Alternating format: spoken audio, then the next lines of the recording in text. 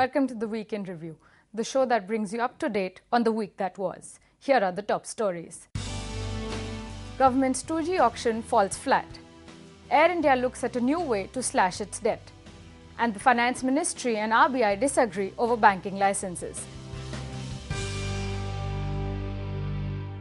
We begin with the much-awaited 2G auction, which left the government both surprised and disappointed. The auction ended on Wednesday evening, meeting less than one-third of its target.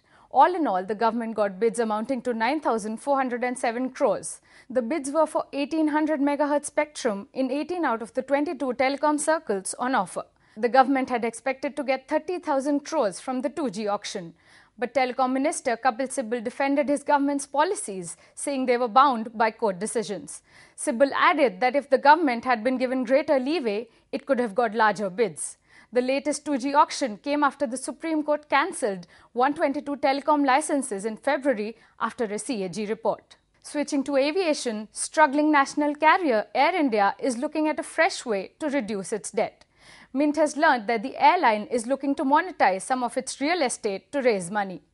Air India will hire real estate consultant DTZ International Property Advisors. It will look at selling land as well as leasing or developing it. Air India is hoping to make 500 crores this fiscal and up to 5,000 crores in a decade.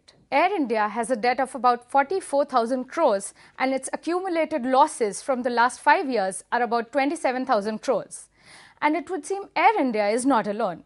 The country's biggest real estate company, DLF, is looking to sell off some of its own assets to slash its debt. It's currently negotiating the sale of its Aman Resorts project. It also plans to sell its wind energy operations by March end. DLF expects to raise about 5,000 crores through these and a few other sales. Its net debt on the 30th of September was 23,220 crores. Moving on, the rift between the Finance Ministry and RBI only seemed to grow wider during the week. It all started on Thursday when Finance Minister P. Chidambaram said RBI could start issuing new bank licenses. Chidambaram said the process would take up to 8 months and that the government would push through changes to its banking rules by then. Chidambaram said the Banking Regulation Act would be amended during the upcoming winter session of Parliament. The Reserve Bank retorted the very next day. Its governor D. Subba Rao said issuing licenses was not a simple matter and that RBI would have to wait until some new rules are in place. At the heart of the Reserve Bank's concerns is the power to supersede a bank's board. RBI wants the power before considering banking licenses for industrial houses.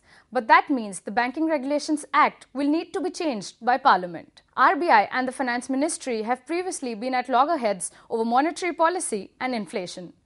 And speaking of inflation, D. Subba Rao has also reiterated his concerns over the issue.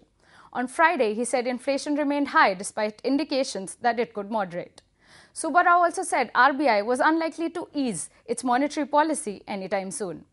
Figures released on Wednesday showed the wholesale price index for October was at 7.45%. In September, it stood at 7.81%. And here are some stories in brief. Industrial production has shrunk during a time of festive spending. The index of industrial production dropped 0.4% in September. In contrast, the revised figure for August is 2.3%. India's trade gap also continues to widen with its merchandise exports falling. Exports dropped 1.6% in October to $23.2 billion.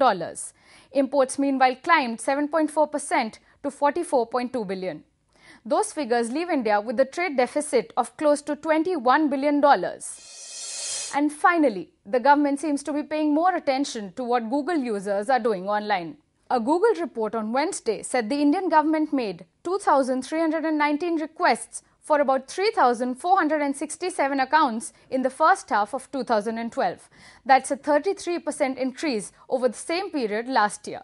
The figures from Google put India in second place behind the US in terms of government requests. 75 of the requests from India were for removing content offensive to religions. And that's all we have for you. Thanks for watching.